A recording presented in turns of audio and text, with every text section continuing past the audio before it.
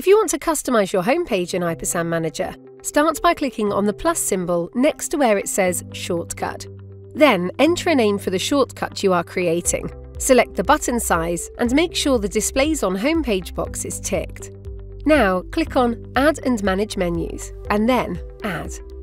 Then select individual shortcuts by clicking on them one by one, or simply press Ctrl on your keyboard as you click to select multiple shortcuts. Finally, click Save.